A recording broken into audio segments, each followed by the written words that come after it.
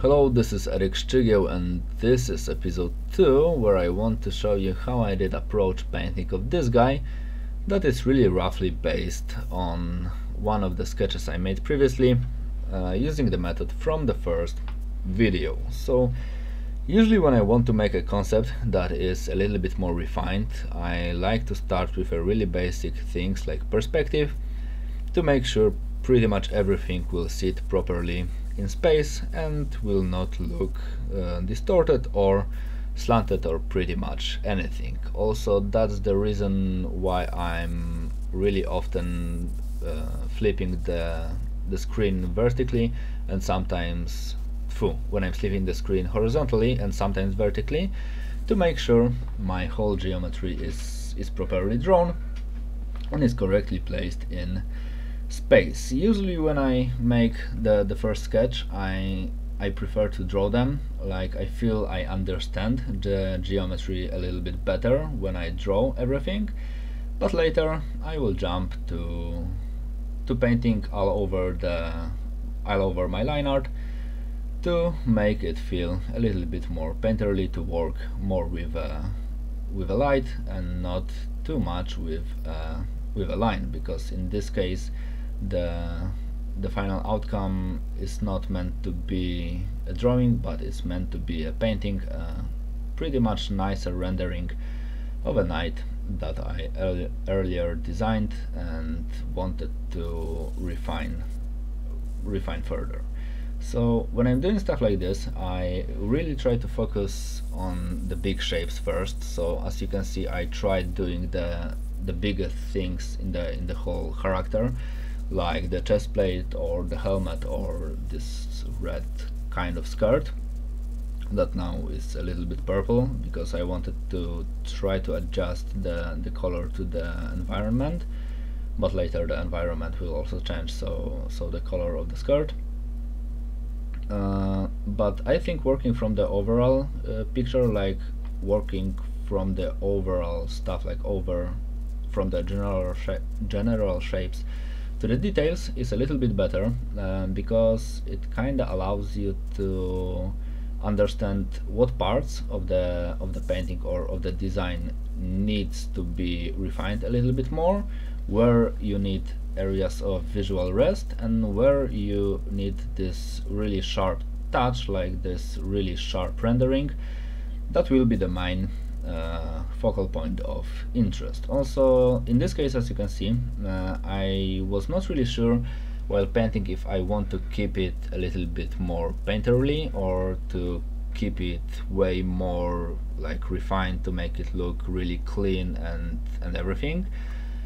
But later I scrapped this idea. I decided I want to go with a more rough painting feeling, because I was not really sure what I was going for. I had not figured out every single detail that I want to include in this painting, so I thought like going really clean really early on would only make it harder for me to paint. But in this case I discovered that making the general shapes really well rendered or making them look clean helped me a lot with adding all the details, and basically it was my reference, like my material reference, that I could grab my brush on and paint other stuff basing on the light that I has on this material. So as you can see, I also flattened his shoulder armor, because I did not really like how it was sticking out, so I decided I want to make it a little bit closer to his body. But I guess from the overall things why and how I approached the painting like this is all. I think I could talk a little bit why I decided to paint this guy, because it's also a really important thing if you are painting something to know why you are doing this and what purpose it serves. So in this case, this guy is one of the knights from the War Order that I am designing slowly in my personal IP. So basically it's it's an armor or something, or a guy or a character from the IP that I'm slowly developing, that will be oriented on fantasy, like dark fantasy stuff. So it is inspired a lot with the games like Dark Souls 1, 2 and 3, mostly with the part 1 and 3, because I did not really like the part 2 in terms of design wise. Gameplay wise it was kinda interesting, but still the first and the third parts of Dark Souls were way better. And it's also inspired by the games like Diablo 1 and 2, where the Blizzard really nailed down the feeling of the solid dark fantasy that is a little bit more serious. I also wanted to avoid doing a really fantasy looking knight or character. I wanted to make him look a little bit more believable, like it's really based on the armors I studied earlier. So I was trying to avoid adding like a giant shoulder pads or adding a giant sword or something like this,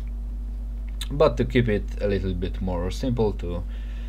keep it a little bit more clear, because also this will be the overall vibe of the project that I'm working on,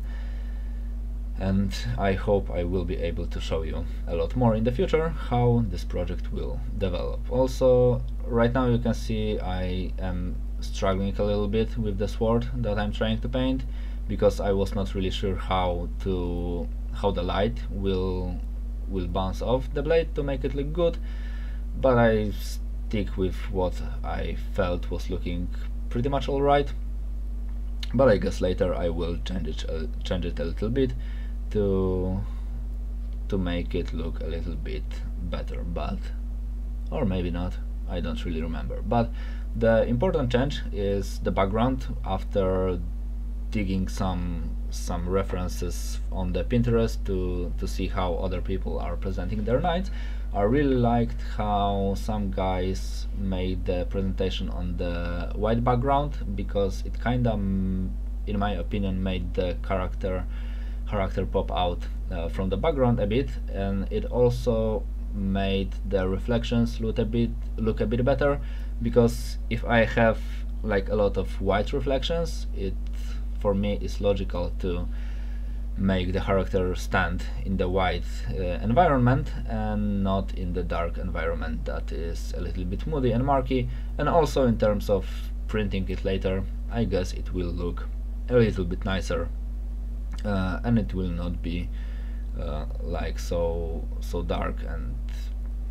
yeah. And you could also see for the moment I was adding a little bit more color to the metal, because a friend of mine told me it's too gray, so I tried to add a little bit more like a rust or bronze colors to the metal to make it look a little bit more natural. And also now I am adding on the separate layer